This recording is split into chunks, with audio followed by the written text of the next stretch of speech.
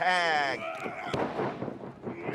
We'll see if the champs retain or if we have new champions crowned in our main event leg sweep. And now Sho gonna look to cut Kanemaru down off the apron and does so. This is the position that Sho wants to be in.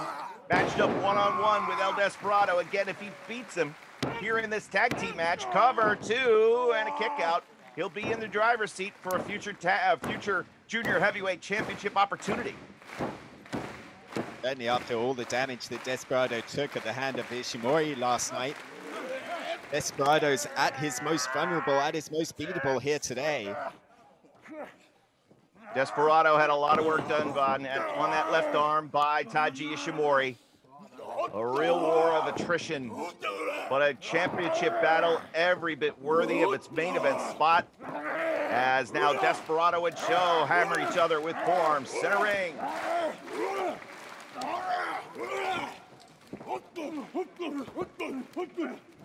Sho getting the better of the exchange. To the eyes. Oh.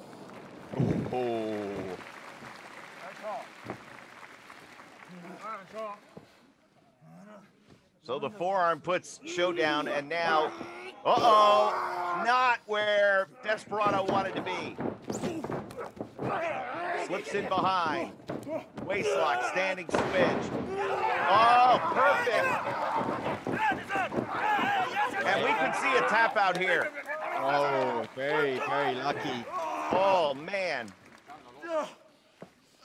How close was El Desperado to submitting last night?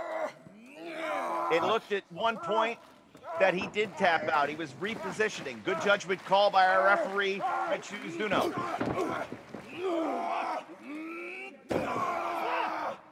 The dog walked on him yesterday by Dick Togo and Evil post-match. This is going to be a wild one, folks.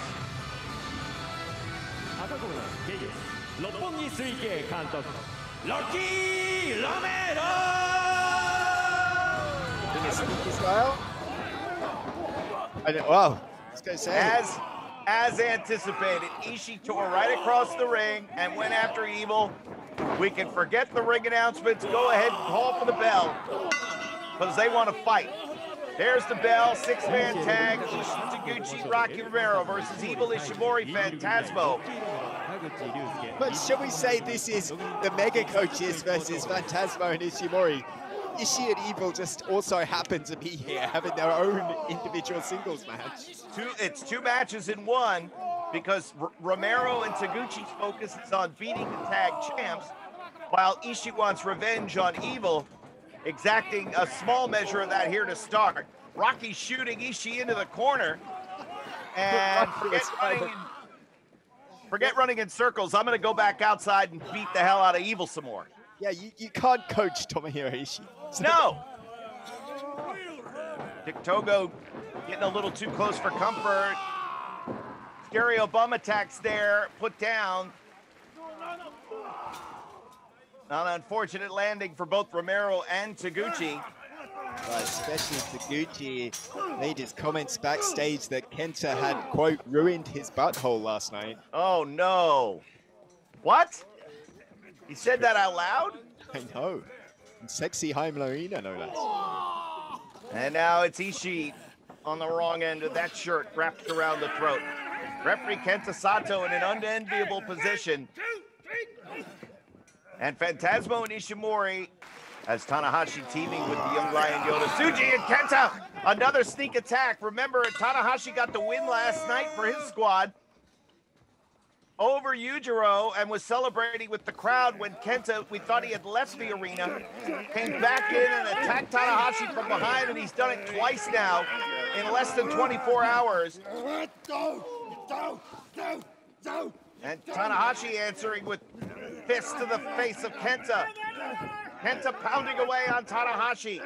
Yujiro stopped Yota Tsuji out on the floor, and it is down to these two. It is a barroom brawl here at the Sexy Heim Arena, Chris. There's no standing on ceremony.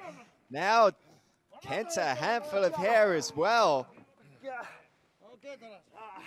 What started, I think, was an opportunity for both men to seek new directions into the summer. This has turned into an all-out fight.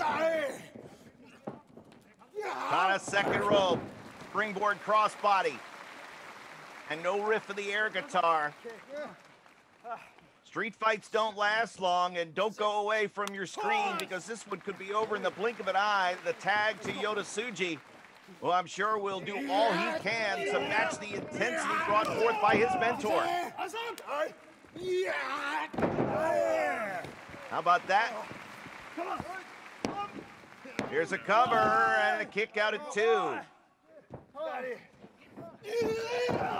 Taichi making news as well by bringing up the names of Tanahashi and Okada as potential challengers if they are successful here today.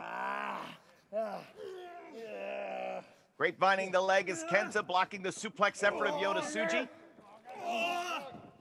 But Tanahashi seems to be focused on Kenta and not on potential tag team goal. Off the ropes. Now Jeff Cobb taking his time, coming in and savoring the moment. But now he's going to look to throw Okada for distance.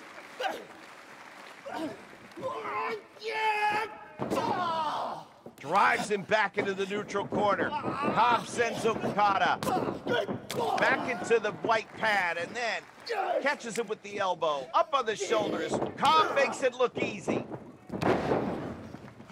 Power slam. Here's the cover. 2. Kicked out. Arguably, or perhaps inarguably, the greatest IWGP heavyweight champion of all time. This being hurled killer to post by Jeff Cobb. Cobb thinking about touring the islands. Okada put the brakes on, comes forward, caught.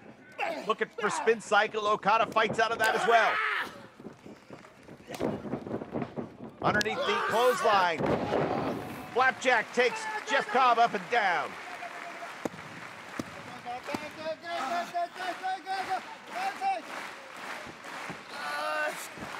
And now Yo awaits the tag, will get the opportunity to right the wrongs from earlier on.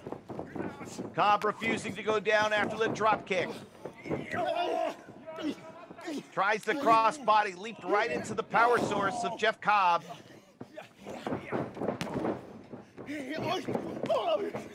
Oh, the escapability there. Catches Cobb with the neck breaker, using Cobb's momentum to help him, and Cobb kicking out with emphasis. See a nasty welt on the back of Yo from the assault from earlier on. Trying to stick and run, beautiful drop kick. He'll go for a cover again. Cobb unable to press him off as easily, but nevertheless, the pin incapable of getting. And all of Shingo's weight grinding the heel of his boots into the ribs and the stomach.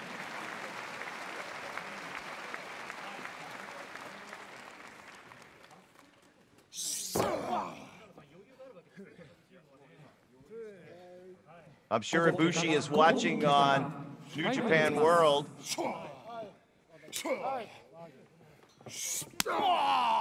And he is seeing Shingo Takagi begin to open up now on Master Wato. That's seeing Ibushi on Worlds and hopefully crafting or getting some lessons here.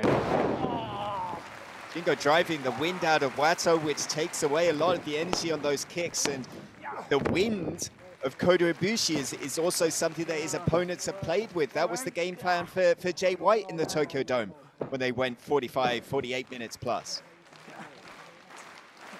With Ibushi and Shingo in the main event at Tokyo Dome, obviously Ibushi can look back at recent success in the beautiful Tokyo Dome structure, but Shingo, of course, victorious as well.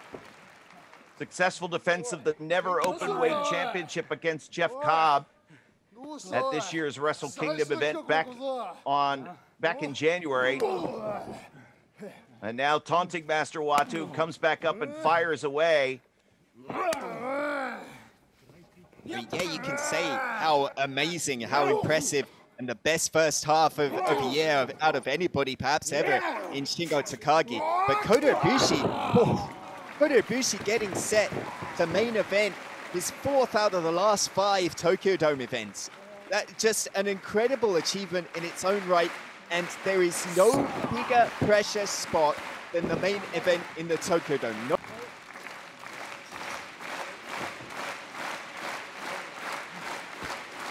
I think out of camera shot, one of either Naito or Zack Sabre Jr., I think it was Zack, I think we heard him slam into the guardrails. That's got Naito enough time to get up on the apron for Sanada. And get the tag. So Tetsuya Naito now will come in against a fallen Sanada.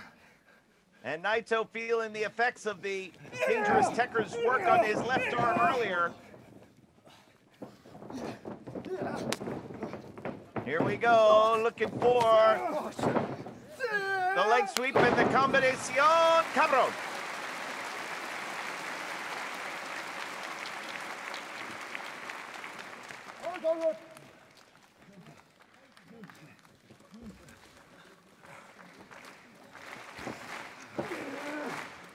Naito looking to go big. Let's see if it pays off here, Chris. That Frankensteiner off the top, Taichi fighting out, dangerous, precarious position. You know, my God. Black Mephisto off the top. Oh my God. Naito clamped onto that turnbuckle.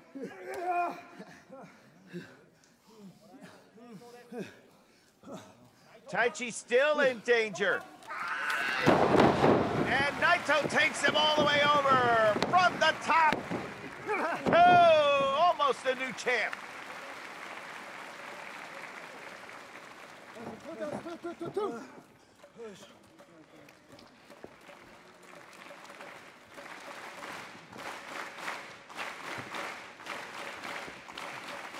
Now Naito's looking for Gloria. Taichi quite familiar with that. Here we go. Again, Taichi might have been targeting the referee. He slipped out of the way. Zack Sabre Jr. comes in. Sanada in. Drop kick on the knee of Zack. Full button, the answer. Naito quick. Drop kick to the back of the head.